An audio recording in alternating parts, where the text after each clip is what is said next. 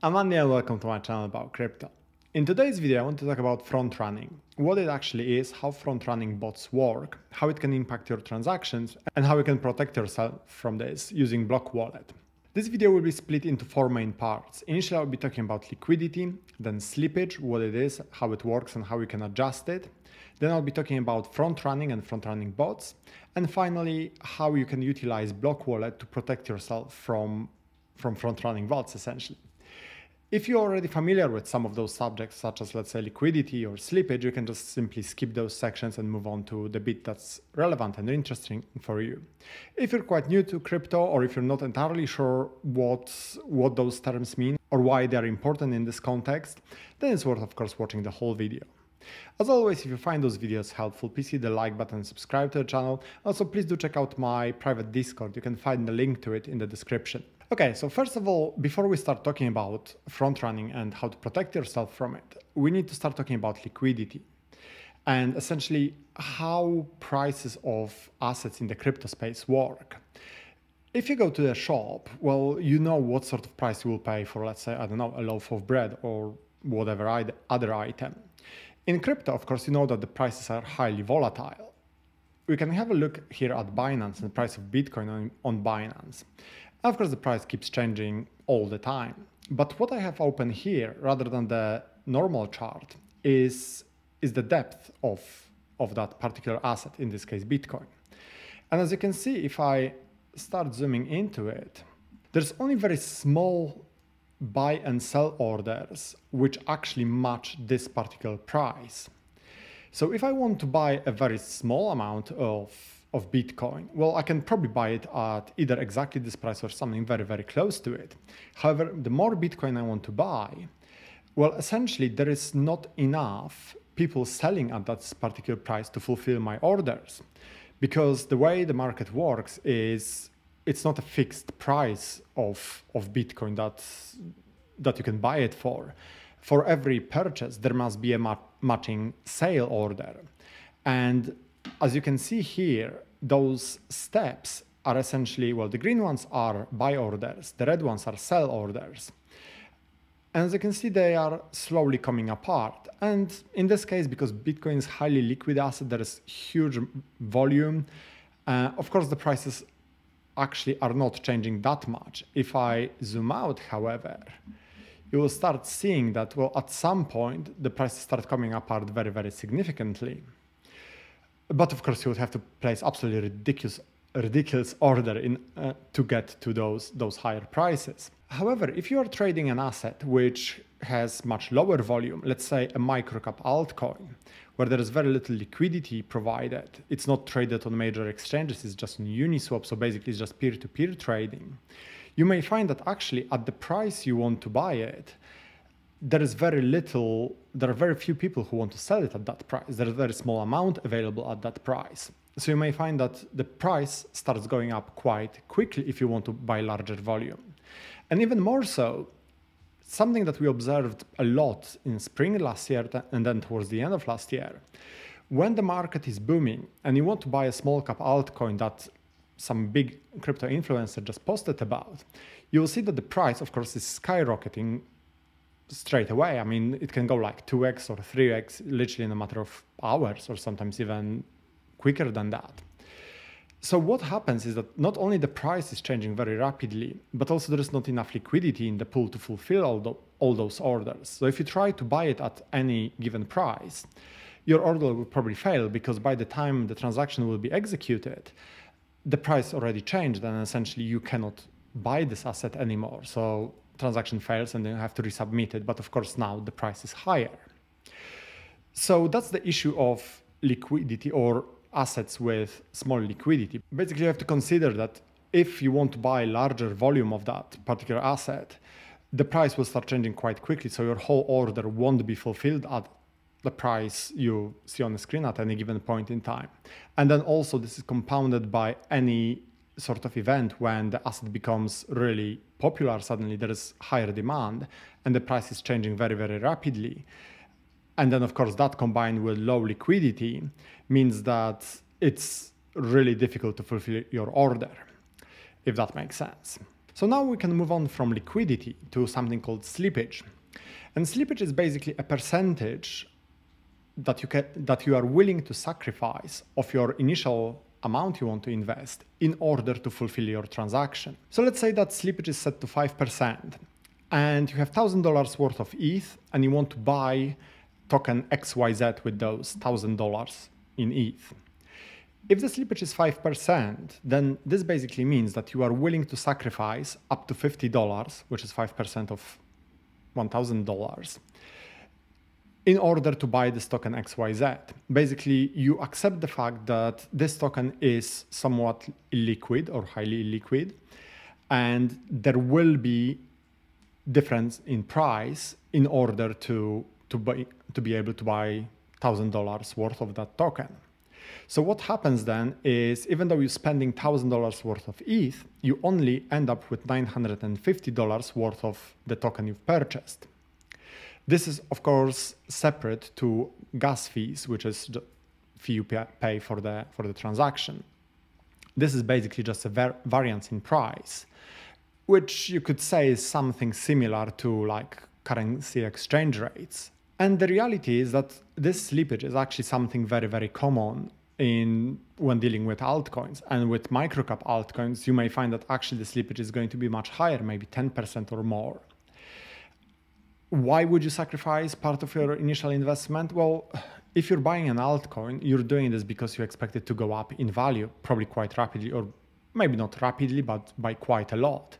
So essentially, sacrificing 5% of your initial investment or whatever other percentage is probably worth it if you expect that the token XYZ will go up like 200%, 500%, or even more in value.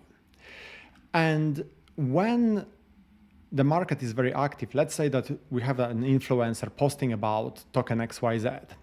And token XYZ, let's assume it's a microcap altcoin, so there is not a huge volume of transactions. Then suddenly someone mentions it with huge following. A lot of people are buying this token. The price will start absolutely skyrocketing. What you will find that you may then need to change the slippage to something like 10 or 15% in order to be able to fulfill your order. So basically from your initial $1,000, there will be probably only like maybe $850 left after the slippage. So you are willing to take quite a big hit on that purchase because you know that the price is going up really rapidly and you can make that up and make much more. So this is how slippage works in theory. Here I can show you a practical example of how it works in Uniswap, and it will be same with any other decentralized exchange. Let's say that I want to exchange some ETH I have in this wallet for some other token, something like, I don't know, whatever, Aave. It's quite large cap altcoin, so slippage shouldn't be huge. If I click on this triangle here, you can see here that minimum amount I will receive after slippage is just over 4 tokens. So basically here you can see that slippage is set to 3.93%. So whatever amount of ETH I have, so in this case $735 worth of ETH, I won't be getting $735 worth of Aave because of this slippage. I can adjust it manually. At the moment it's set to auto, and this will, now you can see that actually changed to 4.1. However, if I click on this cog here, you can see that now it's set to auto and it keeps changing, but I can also input any figure I want. Let's say I can put 10%. This is something what I would do if I expected that the price of the asset will be changing very, very quickly and automatic slippage adjustment may not be fast enough or may not be big enough to compensate for that change in price. And you can see that I got a warning here that your transaction may be front run, and I will talk about that in a second. So basically this is how slippage works in real life, if that makes sense. I'll change it back to auto, and most of the time it's just something that happens in the background. You maybe notice it, maybe you're familiar with it, maybe you haven't even noticed it before because it's just done for you. And the higher the market cap and the more popular the asset, the higher the volume of trades, the lower the slippage, because essentially there's a huge amount being bought and sold, there's a huge amount of orders, so it's quite easy to fulfill those orders. But if we're dealing with something that has much lower volume, lower liquidity, then the slippage must be much, much higher, something like 10, 15% or so. So I hope this illustrates what slippage is and how it works and how it impacts transaction. And now let's look at what is front running and how front running bots work and how they can impact your transaction. So in traditional finance, front running is illegal because essentially in order to be able to do it, you would have to have insider knowledge and conduct insider trading, which is illegal. However, in crypto, it's slightly different because all transactions are public. When you submit a transaction, let's say on Ethereum blockchain, that transaction is not immediately executed. It goes into sort of a holding pool called the mempool, where it waits with other transactions before they are all put through within one block. And I think there's around 80 transactions in a single block. So basically, there is your transaction. This large block here is the mempool. There will be other transactions around it. And of course, that transaction goes through at some point. However, let's say that it's the scenario we were talking about earlier. There's a microcap altcoin that was just mentioned by a big influencer. The price is skyrocketing. You really want to get that altcoin because you are still quite early and you want to make sure that, well, you expect essentially that it will do like, let's say 5x. So you put, I don't know, maybe 10 or 15% slippage in order to make sure that you actually definitely get that altcoin. So here is your transaction waiting in the mempool with high slippage entered. What front-running bots do is they scan the mempool for transactions which have high slippage. And what happens then is that they push two transactions with a higher gas fee to make sure that it's executed, the buy transaction is executed before your transaction with high slippage. So they purchase token XYZ here before your transaction is executed, because essentially they just put it through with high enough gas to make sure that it goes through first. Then the price of that asset goes up, that token XYZ goes up because there was a purchase order here. You get fewer of those tokens because you have high slippage and basically you are willing to take that hit. And then as soon as your transaction is executed, the bot then sells those XYZ tokens at now higher price and pockets the difference between buying them here before your transaction and selling after your transaction. Of course, in reality, this won't be probably the only transaction. There'll be multiple transactions executed at a similar price level, which will drive the price up. Or it may be that there is a really big transaction coming through, and that would be particularly attractive scenario for a bot. Let's say that someone buys like, I don't know, 10 ETH worth of extremely low cap altcoin. So that may already push the price a bit on top of all the other volume in the market. So then suddenly that bot, if it can get before your transaction, knowing that this transaction, let's say, has 10% slippage, well, it can then sell it with 10% profit pretty much immediately. And this is how front running works. You need a bot in order to be able to execute it, because otherwise you probably don't have time and speed to be able to execute transactions like this. But essentially the idea is that it looks for transactions with high slippage, pushes through buy order to get in before that transaction, the price goes up, you lose because of the slippage, and then bot sells straight after, and that's how they get profit. Hope this makes sense. It may be a little bit of a difficult thing to visualize. Maybe if it is, rewatch this part of the video, or if you do have any questions, please pop them in the comment section or just join my Discord and we can have a chat there. But I hope this all makes sense.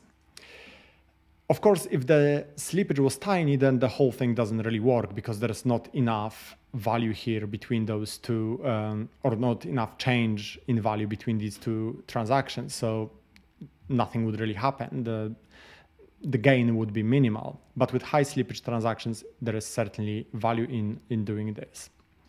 So how can you protect yourselves from front-running bots? Well, you can use BlockWallet. And it's a project I mentioned a few times on this channel. It's an alternative to MetaMask, but with enhanced privacy functions. So there are things like privacy pools, which I talked about in the past. You can watch one of my previous videos about BlockWallet. So essentially you can hide some of your assets in privacy pools by using Tornado Cash. But what's really cool about BlockWallet is that this feature is actually within the wallet. You don't have to go through the Tornado Cash. It's sort of all done behind the scenes. You just click a button and it's all done for you. However, in this case, we'll look at how you can use those privacy features in order to protect yourself from front-running bots. Okay, so we are here now back in Uniswap, but this time I'm connected with a BlockWallet. And you'll see the difference now that when I click on swap, confirm swap, now that the BlockWallet opens, I won't be actually executing the transaction. But here in advanced settings, I have option flashbots, and I can activate it, save it, and then basically what it does is it makes my transaction private. It hides it from the mempool, or when bots are scanning the mempool for transactions with higher slippage, they cannot see this one because it's a private transaction and it's hidden from them. So essentially just in 2 clicks, I'm protecting myself from flashbots, which is something that maybe a lot of the time you don't really have to think about. But in those situations when the market is really active and when you really want to get into a particular project, and essentially when there is opportunity to make a lot of money, a feature like this is extremely useful because it can protect you from, well, essentially losing unnecessarily some of your investment on slippage and just losing it to a bot. So I think this is a really, really cool feature and really simple. And yeah, I could just make a really short video about BlockWallet and how this feature works, but I think it wouldn't really make much sense without fully explaining what is actually slippage and how flashbots work. I think this hopefully helps everyone who's maybe less familiar with the crypto space overall, and yeah, will find this useful. So I hope this video is helpful. I hope it helps you with understanding the concept of liquidity, slippage, how flashbots work, and how you can use BlockWallet to protect yourself. And like I said earlier, if you have any questions, please pop them in the comment section or join the Discord channel. We can have a chat about this. Hopefully I can help you with them. And otherwise, thank you for watching and see you next time. Bye.